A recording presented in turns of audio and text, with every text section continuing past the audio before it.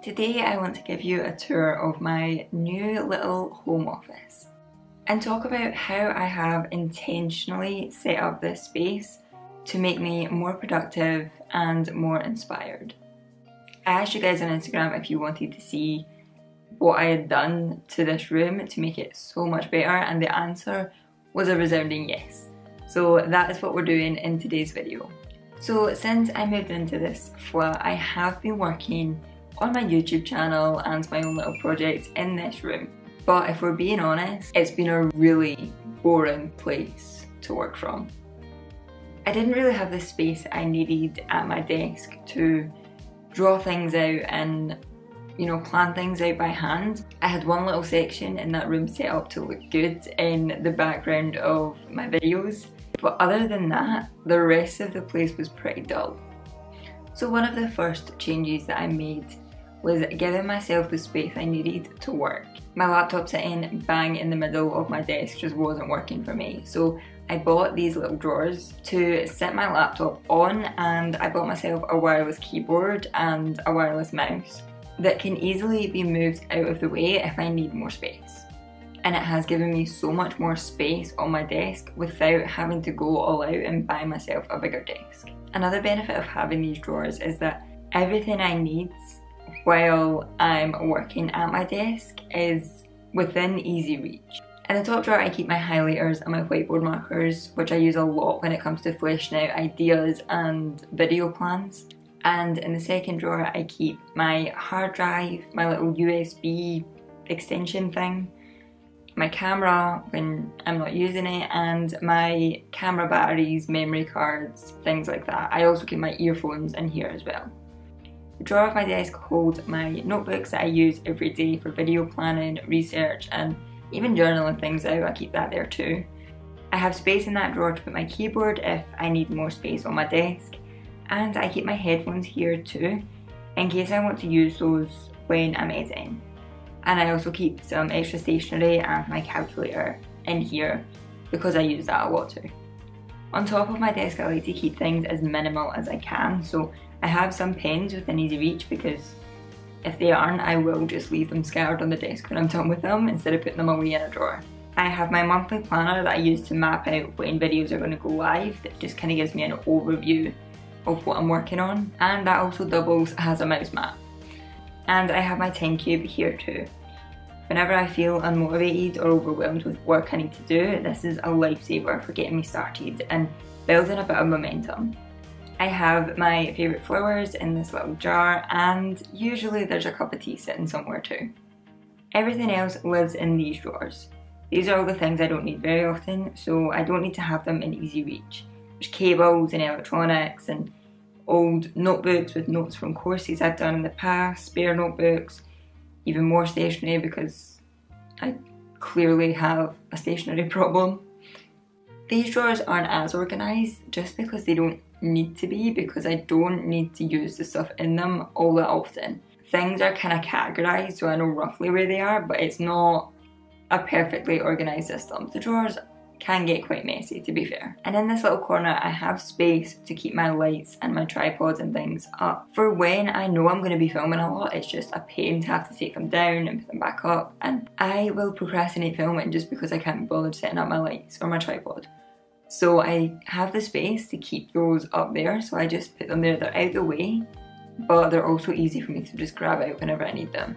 So once everything has a home that made sense, it was time to make my space feel good. I wanted to enjoy coming into the room and feel comfy and inspired while I was here, because I'm going to spend a lot of time here. One of the first things I knew I wanted to do was get a vision board back up in my space. Last year I made a vision board, but since moving it just kind of got tucked away under my bed because it didn't really align with me anymore. So I redid it to suit the goals that I have now.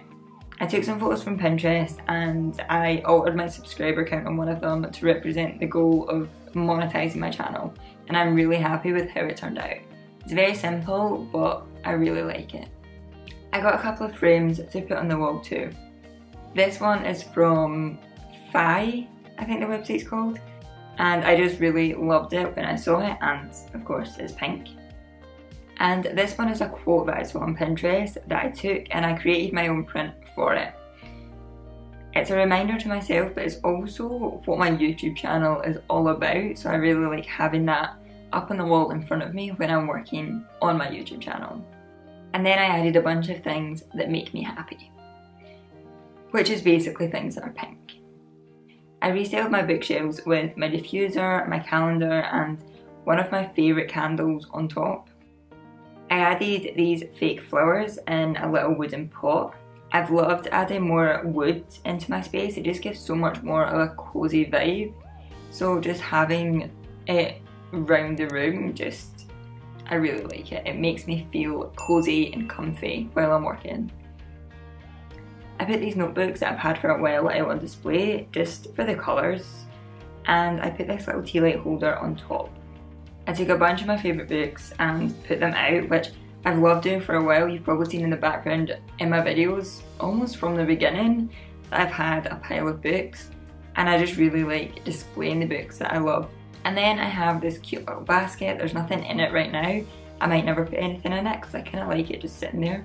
I have these two drawers at the bottom, and these just have more books, essential oils, photos, and random things in them. Again, this is part of the room that isn't the most organised because I don't go into it that often. I added my plant that was in the living room to this corner, which added more pink but also added some life to the room as well.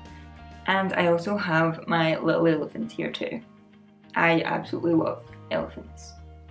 And then this fake rose thing sits on top of my wardrobe because I really like how it looks when you first walk into the room. I shoved it up there just as a temporary thing while I figured out where I wanted to go, but I ended up really liking it, so that now lives up there. And then I also added a little rug on the floor, which is the softest thing ever, by the way. Sometimes I will bring my laptop onto the floor because I just want to sit on it. And this one over my chair, which also makes sitting at my desk so much comfier.